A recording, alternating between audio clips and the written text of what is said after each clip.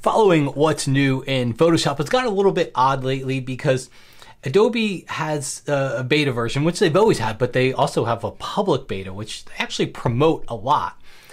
So now you see all these new feature videos. You don't know if it's beta, if it's real. So all that to say that Adobe did release a real version of Photoshop this week. It's not beta. And for a mid-year release, it's actually got a decent amount of features in it that we're going to take a look here. Of course, to make sure you update your Photoshop, you got to go to your Creative Cloud Updater. You might have to refresh or restart it. All questions about that should always go to Adobe. But in the meantime, we can take a look at what's new. Now, the first feature is a selection brush tool, and it's actually located in with the lasso tools, and it's really the perfect place for it because for me, it mostly takes the place of the lasso tools. It's not a tool that I'm going to use a lot, as I really don't use the lasso tool. So you're not going to make very precise selections for this. This is when you want just a big general selection of an area. It's got various settings here. You can see it's got size and hardness. So I'm going to make a big brush here. I'll show you one quick thing that I do often to my photos. Hit the right bracket key, left bracket key works just like all brushes. But a lot of times I would take the lasso tool, make a quick selection and feather the middle of it, and then invert that selection. And we can do that right with our little taskbar there. Remember, this is a selection. Even though it doesn't look like a selection, you don't see those marching ants, it is a selection.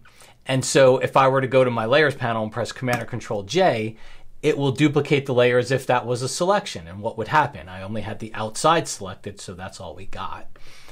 And then there, I just changed the blend mode here, change it to multiply, adds a little bit of a vignette. Yeah, I'd probably normally do this inside of Lightroom or Camera Raw. I'm not opposed to doing it inside of Photoshop if I happen to be there with the photo, so I don't really care where I do it. It's just usually Lightroom or Camera Raw is where I'm going to be at when I'm editing. Most of my photos, so I'll do it there, but again, just a technique to show you and more a way to show you what this tool is. If you want a little bit of background, it really takes the place of the Quick Mask tool. A lot of people never even knew it was there. It's right down here in the layer in the toolbox, right below your foreground and background swatches. And the Quick Mask tool was essentially letting you mask or create a selection with a brush. And that's all this is. It's really just a duplicate of that area. So that's why you see that overlay there. We'll delete that layer. I'll hit the left bracket key, make my brush a little bit smaller. Another thing that we do that I would normally lasso or use the lasso tool with, that area in the top left here, this area to me is a little bit bright. I don't mind bright areas. It's just when they're in a corner, they tend to bug me a little bit more. So I would lasso that area, and then I would usually go to something like Content Aware Fill. Now, more often than not, I'll just go to Generative Fill, and I wouldn't give it a prompt. I'll just hit Generate, and it'll usually fill that area with something a little bit more solid. Again, just on the corners of my photos, I tend to like to avoid big, bright areas like that. So same thing, again, I usually use the lasso tool for something like that. So anytime you would use the lasso tool, I think this tool is probably a little bit easier, a little bit better, but probably a little bit more visual too. I just don't necessarily think you're going to make very accurate selections with this, so don't expect it to change your overall the way that you make selections. Now another tool, let's zoom into this one here. I'm going to zoom into the top left corner where we did Generative Fill here. If you look over at the variations that Generative Fill gave us, and it typically gives you 3, if you look over at the variations, you'll see in the top left corner is an Enhance Detail button. Okay, and if you don't see the Properties panel, you just go to the Window menu. You can not only show your properties, but you can also see that contextual taskbar if you happen to have hit it at some point. So I'm going to go over here and I'm going to click on that Enhance Detail icon, and it's going to try to make it a little bit sharper. Okay. It's not going to, number one, you could get an error message if the area you're trying to enhance isn't big enough, so keep that in mind, but it's not going to be night and day. So it makes a duplicate of the variation. So the one we're looking at is the enhanced one. If I hit the right arrow here, you can see the basic one. You really got to pixel peep to see this stuff. That's the enhanced one. That's the basic one. At normal human levels of us looking at the photo, you'd never really even see those differences there. So you really got to pixel peep to the area to see it. Again, don't look for Don't look for a huge change from enhanced detail, but if you need to add a little bit of noise, a little bit of texture, a little bit of extra sharpness to whatever you used your generative fill on, then that's one of the new features that you can try out. I also think you should give my Real World Photoshop AI course a try. It is on sale this week. It's nice, short, easy to get through, very affordable, and it's for photographers that want to use the power of AI. Don't want all the fake stuff. Okay, you just want it to help take the grunt work away. I think most photographers don't necessarily want Photoshop to generate an image for them, so they don't have to take their camera out and shoot it. I think most people just want AI to take the grunt work away. And that's where my course can help you out. Things like selections. Nobody really likes making complex selections. Let AI do that for you. Matching colors. There's a lot of things that AI and some of those neural filters can do. We talk a lot about removing distractions and some of the tools we have where AI can help, because again, that's the grunt work. I would say that AI can help me remove distractions today in photos on things that 2-3 years ago I wouldn't have even tried it. I would have looked at it and walked away from it and just said I'm not even going to bother, where I'm able to do it today. So it is on sale this week. I hope you'll swing by to find out a little bit more. Let's get back to the tutorial.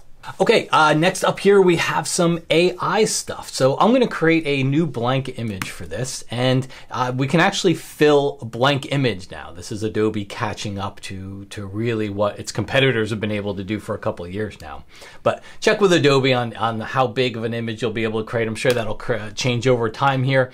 But your little contextual taskbar, which if you've lost it, just go under the window menu. You can see generate image, and also it's always under the edit menu. All your generative stuff is there as well. So now, rather than just selecting an area and giving it a prompt to fill a specific area, we can create an image from scratch. I'm not going to get into all the debates on people it's trying to kill photography. It's not. People that like photography are still going to do photography, and it will continue to be valued, but there are uses for this stuff. So in this case, let's say I want to make a texture. So I'll just say create a gritty texture with a smooth, wispy, cloud-like appearance with muted fall colors. I don't know, something like that. Well, that's just an idea. You get to choose your content type, art or photorealistic. You can even upload a reference image to create something from. So it works great, especially if you wanted to take on certain colors. And then there are various effects and things that you can look at here. From there, we'll go over, you'll also see there's some prompts that you can look at your own. So if you wanted to get some ideas for prompts, Adobe changes this. Every time I open it up, it's actually a little bit different. But then we'll just click generate here. You can always work with what it gives you or start over again, but there's an example of it, and we'll just click through. You can see it gives you 3 examples. So some interesting things that you can create there. Again, not going to be for everybody, but just good to know that it's there. I actually opened up a blank image and just typed generate a flying eagle. And this is what it gave me. So pretty interesting to see some of the things that it creates. Again, just click on that generate button on a blank image there. And you can see that you can choose from different prompts here. So if I click on that one, it's actually going to pre-fill the prompt that created that for me. Chances are that yours looks exactly like that. It's going to be pretty slim to none, but at least know it's there. And again, this is just Adobe coming up to speed with Midjourney and some of those other companies that have been able to do this for quite a while. Now, the last main feature that we have here is the adjustment brush tool. So the adjustment brush tool is a way for us to more intuitively work with various adjustment layers. So you go over here, you can see there's a tool, specific tool in the toolbox for it. And then what happens is if you look in your contextual taskbar, you're going to see some options for it there. And again, you'll see all the main options for it up here in the top options bar. So you choose the adjustment, and these are just basically your same adjustment layers that you've been able to do if you went to your adjustments panel over here on the right hand side or wherever you happen to put that panel. So you can choose an adjustment. You can choose whether you want to add or subtract to the adjustment with the brush. You can choose the brush size, opacity, flow, all these different options with it. So I'm going to choose a photo filter adjustment, which is going to give us a warming effect. And then what I do is just paint over onto the photo. So I thought that rock up front was a little bit warm or a little bit cool. We'll maybe paint over here in the sky and on that background a little bit. Okay. Now what it did is just what an adjustment layer would do. It opens up in the properties panel where you can make different adjustments to it with whatever settings that adjustment layer happens to do. It will create a layer in the layers panel with a mask on it, and then you use the plus and minus brushes to go in here and paint on that mask, which again, you're not really doing anything that different other than these are presets and can maybe speed up the process a little bit, but it's pretty much taking adjustment layers and just making them a little bit more intuitive, a little bit faster and easier to get to and work with there. And for those of you that use Lightroom or Adobe Camera Raw for your photo, would I do what I just did here inside of there? I probably would.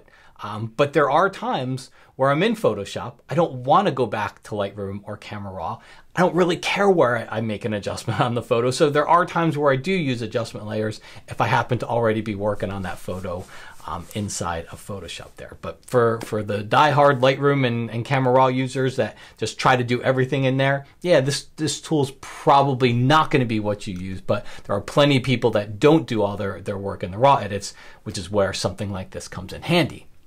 Okay, last thing we got is just a couple of small adjustments. If you do anything or a lot with text inside of Photoshop, so I'll just go in here and type in text, you will see that you are able to go in here and do numbers, bullet points. So again, we open up our properties panel and you'll see bullets and numbering. Not a huge feature, but if you are somebody that does a lot of text, it's something that can help out. Also, if you were to go into free transform, Command or Control T on any layer, the contextual taskbar now pops up more things for you to do. And just overall, this contextual taskbar tends to show more things based on the tools you're working with, whether it's shape tools, whether it's type tools, all those different things. So there's just been some improvements to what this little taskbar, which Adobe seems to be pushing more and more, what this little taskbar can do. While you are here, chances are that if you're using Photoshop as a photographer, you probably also use Lightroom, and we're talking about artificial intelligence and some of the features in there. Well, Lightroom has a new AI feature, fairly recent as well. So if you're looking for another video to go watch, I talked about that specific feature in this video, so that's a great place to go to next.